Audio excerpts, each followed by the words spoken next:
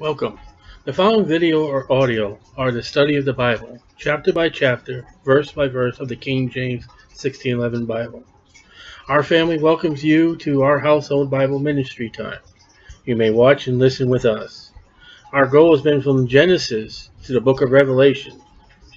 Each chapter by chapter we try. And topical preaching and teaching aids you can find by searching different topics. Study to show thyself approved unto God, a workman that needeth not to be ashamed, rightly dividing the word of truth. Come and appreciate the word of God for our spiritual growth, our development in the word of God by these lessons. Please feel welcome to upload and share our Bible study with family and friends. Like us, subscribe, write a comment, let us know you heard the message. The video or audio are not copyrighted and should be used and not abused. Thank you.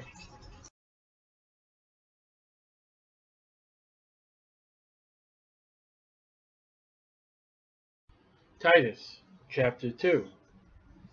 But speak thou, Titus, the things which become sound doctrine. Again, Timothy and Titus are written to ministers of the Bible. There to speak sound doctrine. Why? That the aged men be sober, living right, proper, and without alcohol, grave, temperate, temperature, not too high, not too cold, sound in faith, sound doctrine, you're rooted and grounded, in charity and in patience. So what is a minister, according to Paul writing to Titus? What is the sound doctrine? And we're going to read more, but so men will know what to do. The aged men, they know what sober is, what grave, temperance, faith, charity, and patience. Those are the results of the preacher preaching sound doctrine. The ministers that preach to the congregation so the people will cause to understand and to know what God wants of them and what God does not want from them. So they will be established and rooted in the word. The aged women likewise, that they be in behavior as becometh holiness. How would a woman know what holiness is unless it comes from the sound doctrine of the preacher? Listen, these aged men and these women that people are going to look at, they've got a living to do. They've got a life to live. They don't have time to study the scriptures. It is the preacher's job to study in the scriptures and be paid and have labor about, according to Acts and according to the 1 Timothy, that the preacher gets paid for studying the word of God so he can teach his people. So sound doctrine will teach a woman holiness, not false accusers. Where would you get sound doctrine on that today? How about the Gospels of Jesus Christ when they hired and found people that stood up and said, yeah, we'll lie about Jesus? That would be a great illustration. All right, this is what the people did, and this is not what you're supposed to do. Not given to much wine. Ooh, not much wine. So you got to teach the people limitations. If you don't, they're going to go over in abundance. Teachers of good things. Now, where are they going to learn that? They're going to learn that from the teaching of the pulpit. So the preacher already is going to teach the males and he's going to teach the females Bible conduct. That they, the women, may teach the young women. So, all right, you got a preacher. He's in the pulpit. He's to teach sound doctrine. He's to teach the man what to do and how to act. He's to teach the woman what to do, how to act. Now the women are going to step into the ministry.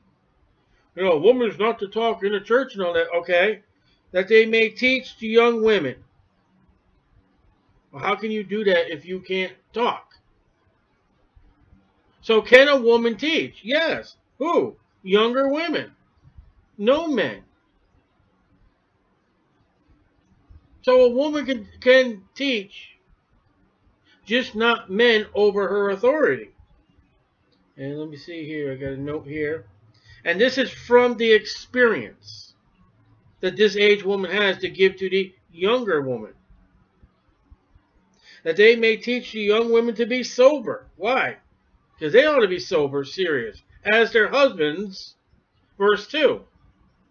So the husbands have taught their wives, so the wives can teach the young women sober. You see that? That's the bones of a family. That's the hierarchy that God established in family. That God, Jesus Christ, the man, the woman, the younger. And here it doesn't have to be the children. You got to be in subjection. You got to be what the Bible says, and then you will get good results. To be sober, to love their husbands. Well, every young woman thinks, oh, that Prince Charming is just going to be wonderful, and he's just going to be great. And that age woman's got to take that young lady and say, no, your life is not going to be, bed of roses and wonderful. And they've got to understand that loving a man is not easy, and the Bible says that they may teach. All right, we already talked about the sober. Teach to love their husbands. That is something that's got to be taught. Not about the birds and bees and sexual life, but that woman, to have a life where she may get married, she needs to know how to love her husband and teach to love their children. They got to listen. That man, that person she's going to marry, and those children she's going to marry, they're going to get on her nerves. That guy is a sinner. Those children are sinners, and you're going to have bad days. You're going to have terrible days, and you're going to have to love that man and love those children. And the only way you're going to learn how is from someone who's already had experience. And every once in a while, that woman's going to go, oh, man, I just can't believe my family. That woman just wrapped around. Oh, yeah, I know. Went through that too. You'll get over it. The rewards of the Lord are wonderful. I don't think I've ever seen Titus chapter 2 ever put in practice.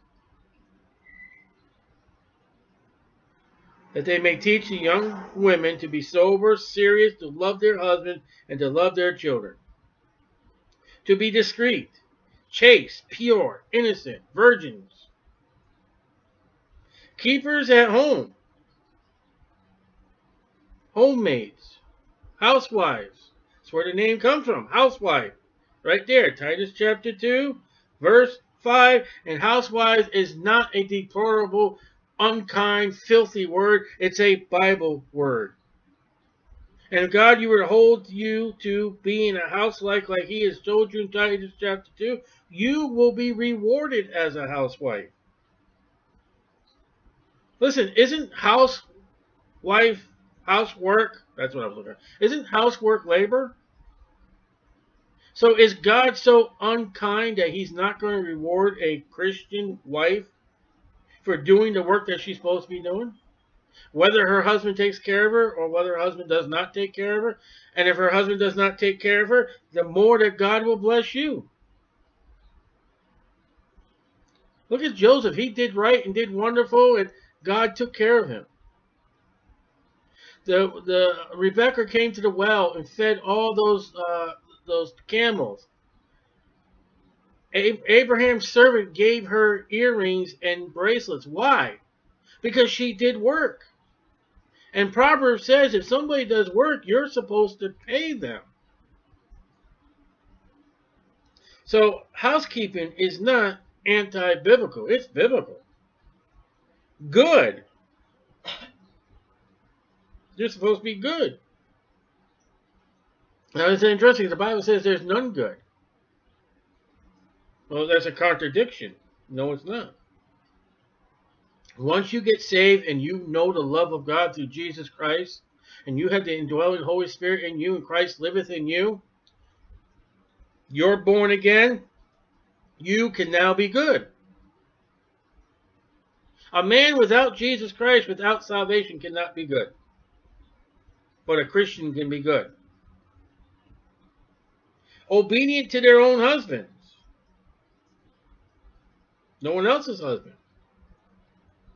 That woman in Proverbs 31, she can do work, but she does it under her husband's household, not under another man that rules over her. We studied that. And I know this day and age, we're in a thing that you've got to have two people work in the household. Times of trouble, difficulties, and medical bills and stuff like that. I mean, pray to God. Do the best you can. Listen, if your life has been in turmoil because of medical bills, that's something you didn't ask for. That's something that you didn't go out and run up yourself. Because I can speak about that.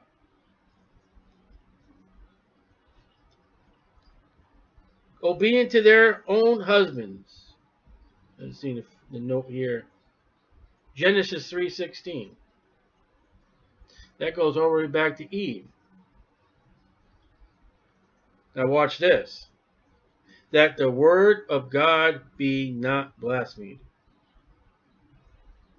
So women, you are called to an office of a wife and mother. Failure to do that work, you blaspheme the word of God. That's what it says. And there is nothing wrong with going to an older woman and say, hey, I need help. I need to know. And what we read here, sound doctrine, that woman that you're is to be another Christian who is doing right. Don't turn to a worldly Christian. Don't turn to a lost person. Don't turn to how-to books. Don't turn to the television set. Turn to a saved woman who is trying to do right, and her fruits prove to be right. You say, well, how can I also know? What further can I get to go to the older woman for help? If she's going to match the classifications of the widow woman in 1 Timothy, I mean, if her husband were to die and she matches that and the church could take care of her, she's a good woman to follow. Scripture with Scripture. You can't just go to any woman and say, hey, help me. You go to someone who's not doing right and they'll deceive you. They'll lie to you. Not a woman has been raised by the sound doctrine and that is under her husband, verse 2.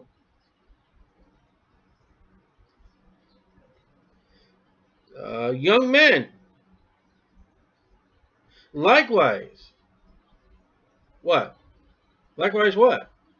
Grave, temperate, sound in faith, charity, patience, holiness, not false accusers, not much wine, teacher of good things, sober, we love your wives, love your children, discreet, keepers at home, good, obedient to your wife. You know, you got to listen to her too. Pilate did wrong. His wife came to him and said, listen, I have nothing to do with this man. I don't need to listen to you. And your life was damned. Now, Adam, on the other hand, listened to his wife and got in trouble. That's either or. That's way in the spirits. But likewise, exhort to be sober-minded. Proverbs 4:23. Now, keep your mind free of drink and keep your mind serious. You're a husband. You're going to be a husband. You may be a father. You are a father. College days and all that's gone. Start now. In all things, showing thyself a pattern of good work. Now, my mom used to make all kinds of stuff, and she would go down to the I forget what you call it. She went to the sewing store, whatever you want to call it, and she would buy a pattern for a dress, for a coat, whatever she made, and she would lay that pattern out on the table and then put it on top of the cloth she had, and she would cut that pattern and fold that pattern. That pattern is also a blueprint. It tells you what the end result should be. And if you're to cut here, you're to cut here. If you're to put a staple here, you put a staple here. If it says 1 inch, you don't go 2.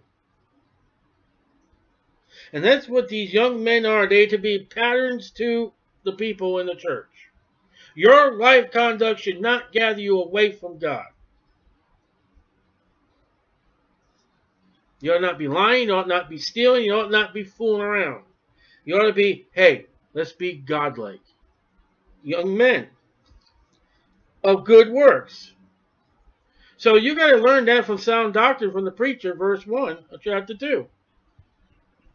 And your own study to show thyself approved unto God, a workman that needs not to be ashamed, rightly dividing the word of truth. It takes the preaching and it takes studying the word of God to know what is good. How do I know what is good? Study the Bible. In doctrine, what you teach, showing uncorruptness. You're not to be corrupt. You're to be opposite of corrupt. Gravity, serious, grounded, sincerity. You really want to do it. You really are in it with your heart. Sound speech. Well, look at the soundness. Look at being footed and grounded and established. 1 Timothy 6:3. That cannot be condemned. Now, some will try to condemn you, but let it be to their own fault and to their own lies. Let your mouth so speak that, like Jesus Christ, I find no fault in him. And if they're going to bring false witnesses before you, like they did before the Sanhedrin, this guy's story tells a story that doesn't back that guy's story, which doesn't back his story, which this guy doesn't back his story. We're all confused about the stories. We can't do it, but Jesus told the truth. And you ought to have the sound speech, the fact that, okay, you're not going to lie, but you ought to have the sound speech that speaks of the Bible and God as a Christian and not worldliness and fooling around and wickedness. Your mouth ought to be as a man of God. That sound speech. That he that is of the contrary, lost, unsaved, or he's against you saved. Somebody who's not walking right in the Lord, contrary part, may be ashamed. Your life ought to be that someone who does not want to live right, they look at you and they hate you. Because you're the model person. You're the one that does right. And not for a show off, because you just do it for the Lord. And people will hate you. All they that live godly in Christ Jesus shall suffer persecution. People should look at you and say, I know you want to be around him. That guy is just too clean, too pure, too Bible. I hate him. You're doing right. You're doing good. And then when judgment seat of Christ, they don't get the crowns, but you do. How's that? They're ashamed that they don't get no rewards from Jesus Christ. Having no evil. No, that's not what it says. Having no evil thing to say of you. These people who are against God, against the word, they can't speak of you being evil and wicked. Now again, they may lie, but don't let their evil speaking of you be the truth. Oh, you won't believe I saw that guy come out of a packer store with a six-pack of beer in his hand. Don't let it be so. That guy doesn't take care of his family. Don't let it be so. Now, they can lie about it, but that's their lie. They will lie about you. Don't you make an evil truth. What I'm trying to say is don't do something that's wicked that they can say, hey. And all that Satan charged Job, Job was found still faithful. Exhort servants. Now we're talking about verse 1. We're still talking about the preacher, the minister of the church. Exhort servants to be obedient unto their masters. The employee relationship with the employer is a Bible sound doctrine. We saw it in Timothy. You see it in Proverbs. Jesus spoke about it. You are to be extra faithful, extra proper, extra good on the job, whether that boss is saved or unsaved. And more so because he's unsaved, to a testimony that you might be a witness that that boss may get saved. Don't you be an excuse to you, the people over you in the job. Oh, well, I'm not going to be a Christian. Look at that guy. He doesn't do his job. He doesn't, he doesn't do it all. He cutting time and wastes his time. And no. Obedient unto their own masters. What that boss tells you to do, you do. And to please them well in all things. That boss ought to say, you know what, I don't like that guy, but I'm pleased with him. And if he's got to bite his tongue off to say that, so be it. That guy irritates the fire out of me. He's happy, he's lucky, and he obeys. He's too good. He's valuable. I hate he has a Bible at his desk, but no, we can't get rid of him because he's an asset to us. I'd love to get rid of him, but we can't. To be pleased them well in all things, not answering again. You shouldn't have to have that boss to, scold you. I think that is telling the person you're not to talk back to. Yeah, not to talk back too. That sounds good, yeah. When the boss is away, everybody starts talking about him. You're joining to talk about the boss. That's wrong. The boss tells you to do something and you argue with the boss. I think that's what it means. Yeah, that's another good aspect too, arguing. Not answering again. Why should I do it? There you go. I don't want to do it. It's not my job. 1 Timothy 6:1 and 2. You're getting paid. It is your job. You can walk off. Not purloining. That's stealing from the master or the boss.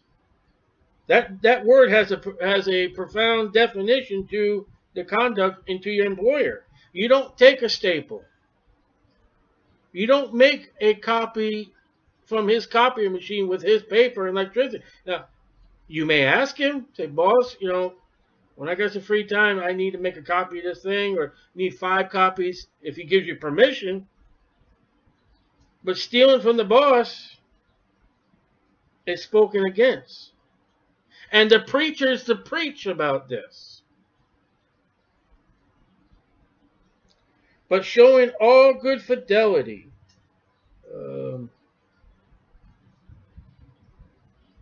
What's that? No.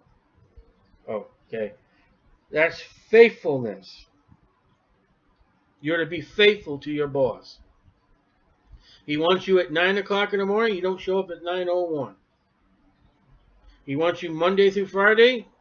You don't call out because there's a beach party or whatever. You're to be there. You're to be there on time, not earlier. That they may adorn, to draw up, to decorate, 1 Peter 3:1, the doctrine of God. Oh, there's a doctrine, the teaching of God, what is taught. You can have a Bible, read your Bible at lunchtime. You can, at lunchtime, listen to your preacher preach, and you can do whatever it is in the Bible in your lunchtime or before work or after work. But if you are not doing what the Bible tells you to do about as an employee, and you are failing your boss, you have gone against the teaching of the Bible. You're wrong. Our Savior in all things. God our Savior again. We talked about that the other night. God is Jesus and Jesus is God. For the grace of God that bringeth salvation. Well, look at that. Salvation of God is grace. Has appeared to all men. Somehow, some way, every man will get. Somehow, God is obligated by the word. Because you need the word to be saved. Somehow every man will get about Jesus saves. Teaching. Doctrine, teaching, doctrine. Teaching us that, us Christians, denying ungodliness, refusing. If it's not godly, refuse it. And verse 12 teaches free will. You don't have to do this. I advise you to do it. But if you don't want to get any rewards, you don't want to hear well done, then disobey verse 12. Denying ungodliness and worldly lust. Plural. A Christian has no being, a minister has no being in ungodliness and lust. We should live soberly, without alcohol, without drunkenness, and seriousness. Righteously, we ought to live right. How do you know what right is? Again, it's the Bible. And godly. Now again, you want to do godly? I'll tell you what you do to that newborn person in Christ that you took part in them getting saved. Say, sir, you want to do right in the Bible? You want? Yes, I do. You want to live God? Yes. I get. You know what? All they that live godly in Christ Jesus shall suffer persecution. You got to tell that young Christian what he's getting himself into. Say, if you want to do right,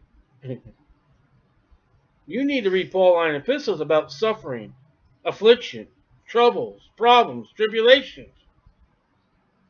Because if you want to do right, that's what the Bible says, verse 12, but it's not going to come easy.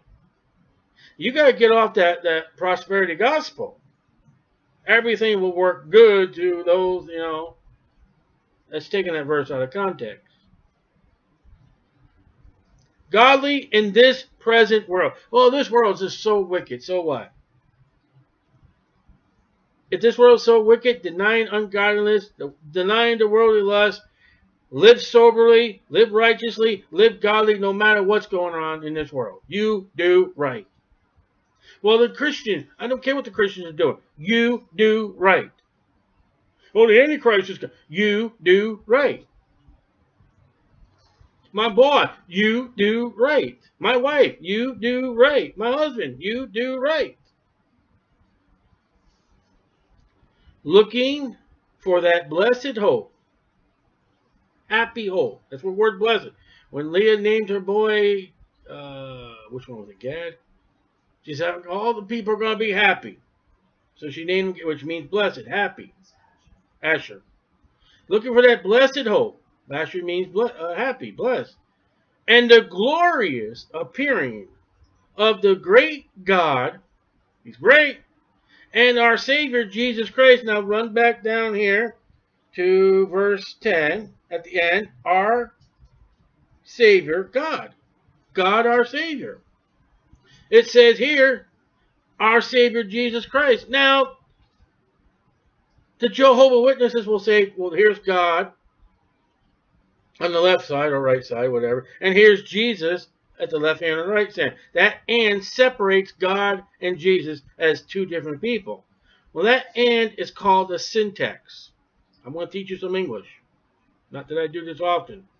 When you have two nouns connected by and the definite article the is in front of the first noun, but not the second one, it's connecting the two nouns together. So this syntax and says that God and Jesus are one. And if you didn't want to know English, go, like I said, go back down to verse number 10 again. When Jesus calls us, whether die and we come out of the grave, or we are alive and well, we are raptured to meet those in the cloud. When we see Jesus, we're going to see God. When we see God, we're going to see Jesus. How's that? That's the blessed hope. Of all the hopes, oh, I want to get my diploma. Nope. I want to be the CEO of this company. Nope. I want to make $1 million, win the lottery. No. I want to get married. No. Those are great things to look forward to, but the greatest, the blessed, the happiest one that you can get is looking for Jesus.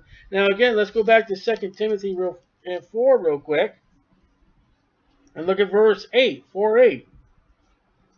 Hence there is laid up for me a crown of righteousness, which the Lord, the righteous judge, shall give me at that day, and not to me only, but unto all them also that love his appearing. Here it is. You get the crown of righteousness. So what is verse 12? What is living righteously? One of those things, living righteously, even in this present world, is Jesus is coming. That's the hope. I may not be able to trust my family at Walmart, but the Lord may call me home. I may not be able to trust the other drivers on the road, but whoa, what Jesus can do when he comes.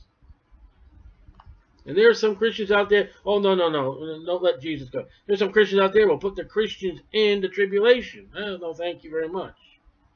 All right, Jesus and God, who gave himself for us. For God so loved the world. What's it say? Wait a minute. Who gave himself for us? Isn't that Jesus? And yet God said that he gave. There you go again. Who gave himself for us that he might redeem, buy back, purchase back us, humans that are saved, from all iniquity. I'm too filthy for God. No, you're not too filthy. I'm too wicked. No, you're not. God would never love me. God will never, yes, he will. And purify unto himself a particular people. You know what he's going to do when the church is raptured? He's going to purify us. He's going to make us clean. He has to, because we're filthy. I'm sorry. I was saved on I was saved on a Saturday afternoon in April. I have definitely sinned since that time, more than once.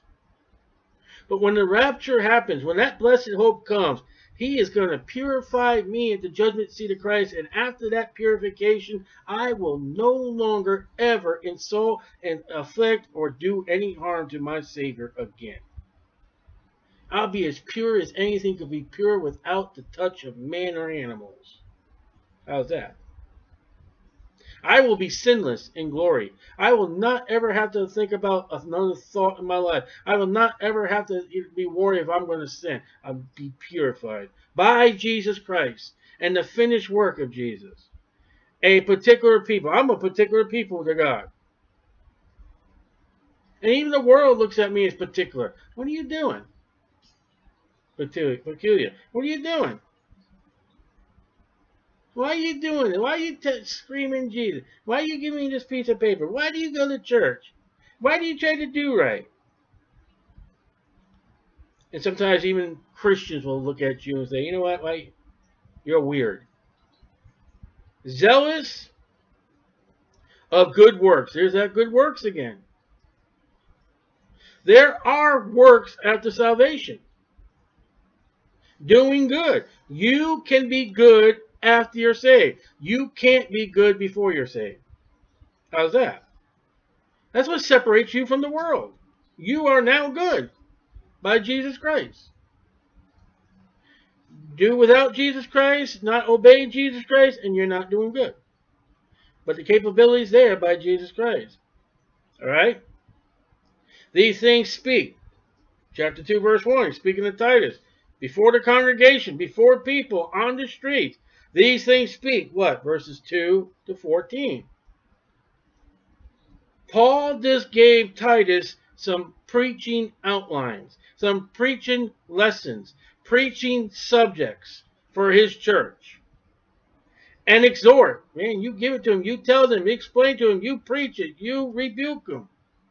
And rebuke with all authority. You get in that pulpit and you stand as a minister, you do it with the authority of the Scriptures. It said, become sound doctrine. Let no man despise thee. And what that's saying, listen, Don't take any man to their conduct. Don't listen to, I think you should tone down the message. You know what? They're going to despise you because of what you're doing is right. You do what is right. Let God love you. Let God be pleased with you. But let man not despise thee because of who you are and what you're doing. Let them despise you and God because what is being preached. Not because you're living wickedly, not because you're doing bad, not because your conduct's not becoming. Don't give somebody an excuse. That's what that's saying. If they despise thee, let it be because of righteousness, not because you're an idiot and doing stupid things. So there is plenty for a preacher to teach his congregation. There is plenty for them to hear. There is a lot of subjects. And what we saw break down in chapter 2 is the family, the man, the husband, the wife, the young wives, the young men, going to work. And then your conduct as a Christian in general. What you're supposed to do. You got to tell those people because they're not going to take it for granted. They're not going to study the Bible. Most won't read the Bible, so they're not going to know anything. And if they hear the message and they reject it, they will be found without excuse because you were faithful in sound doctrine. You will be rewarded. They won't. If they listen to you and they obey what the word and what you taught them, then you both get crowns. You both get rewarded. It'll be a pleasure. So the ministry is not something to take haphazardly.